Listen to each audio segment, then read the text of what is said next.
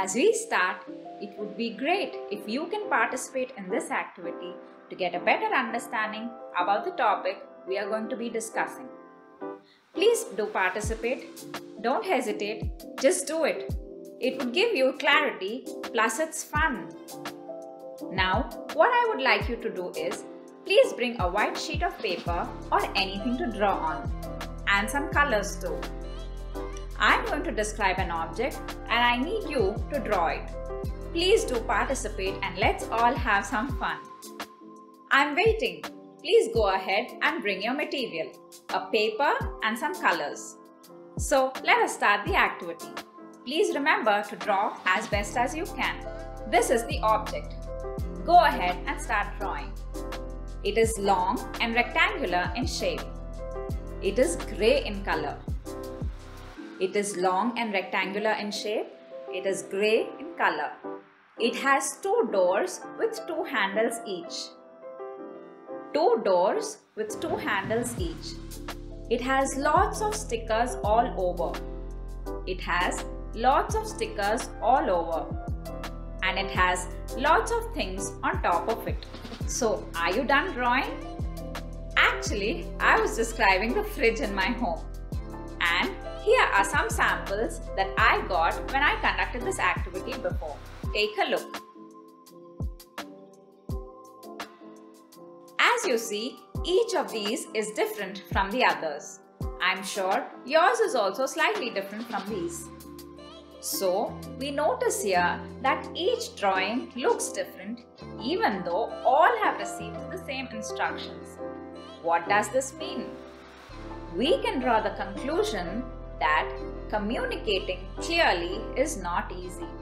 We all interpret the information we get in different ways, and that's why it's very important to ask questions and confirm understanding to be sure that the communicated message is not altered. You can redo this activity with another partner and have some fun while also observing the dynamics of communication during this activity. So our topic for today is communication. Communication in relationships is very important. It is one of the main components of a healthy relationship. We must strive to have open communication at all times. Communication is not only talking but listening also. Listening is not just passive hearing but active listening. The APA Dictionary of Psychology defines it as the transmission of information which may be by verbal, oral or written, or non-verbal means. Humans communicate to relate and exchange ideas, knowledge, feelings and experiences, and for many other interpersonal and social purposes. We would have heard many times that communication can either make or break a person.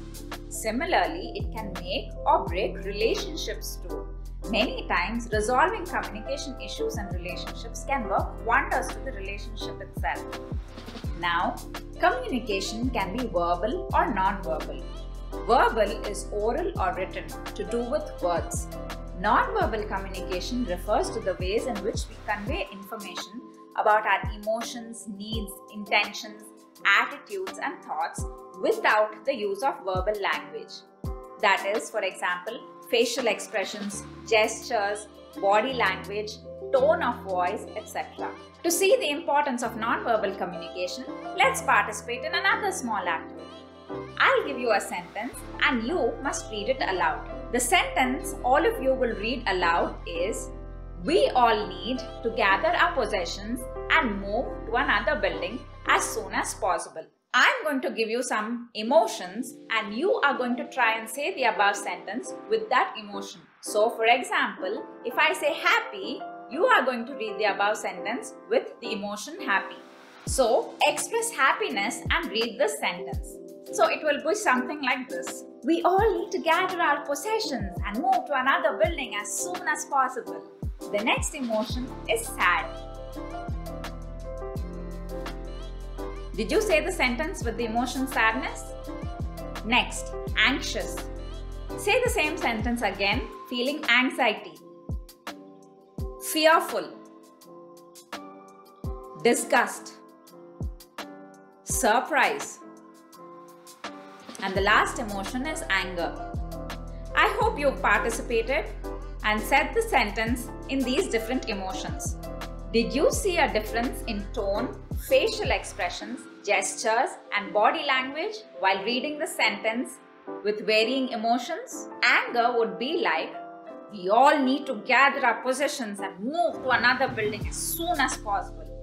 Sad would be, we all need to gather our possessions and move to another building as soon as possible. Therefore, we see that how we communicate is also very important than only what or the content we communicate. Example, how was your day? When we ask this to our partner or a child, it can be said with different emotions. It can be said excitedly, in a bored way, uninterested, or in a routine manner. So, you can ask your partner, how was your day? Tell me more about it. Or you could also say, how was your day? Tell me more about it. How was your day? Tell me more about it. So, non-verbal communication is also very important in effective communication. Effective communication helps to meet needs of people involved and stay connected in a relationship. It enhances intimacy. It builds love, trust, respect, and support. It removes misunderstanding, lessens assumptions, and reduces conflict. Effective communication increases positive affect. Some ways we can improve our communication in relationships. Keep aside all gadgets and give complete attention. It's also a way of showing respect to the person. Be in the present and don't bring up the past, especially during arguments or conflicting opinions. Stick to the topic in hand. Don't digress. Be non-judgmental. Have an open attitude when discussing. Avoid silent treatment. Don't assume, but ask questions and clarify. Pause to think and speak. Be aware of non-verbal communication like tone of voice, gestures, etc. Use I statements instead of you statements. You statements begin with the pronoun you and imply that the other person is responsible for something. They blame, accuse, and assume the receiver with no responsibility for self. It more likely makes the listener feel defensive and resentful.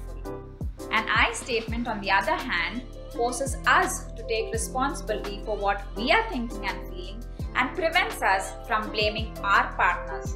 When using I statements, we can still be assertive, but we find a less hostile and more compassionate way to communicate. We have seen that tone of voice, vocal inflection, volume, and pitch is important during communication, and we often forget about it while we are communicating. I feel statements help prevent miscommunication that can happen when one partner takes an accusatory tone of voice. Some of the examples are, instead of saying, "You don't care about me or my feelings," we can say, "I feel frustrated when my feelings aren't heard or acknowledged." Instead of saying, "Why don't you ever listen?"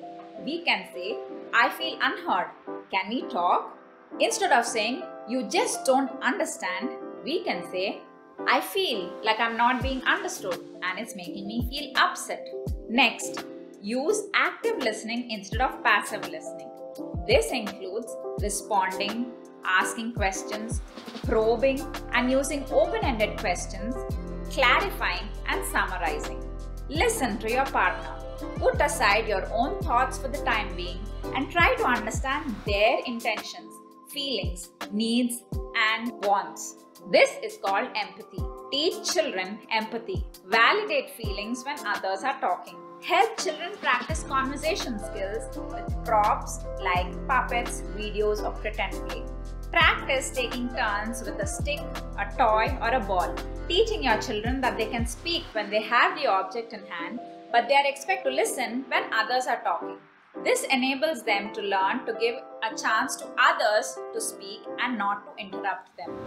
Some of the barriers to effective communication could include physical barriers like being far away, or the sound of a fan blocking, or a curtain or a wall in between. They could be psychological, like intense emotions.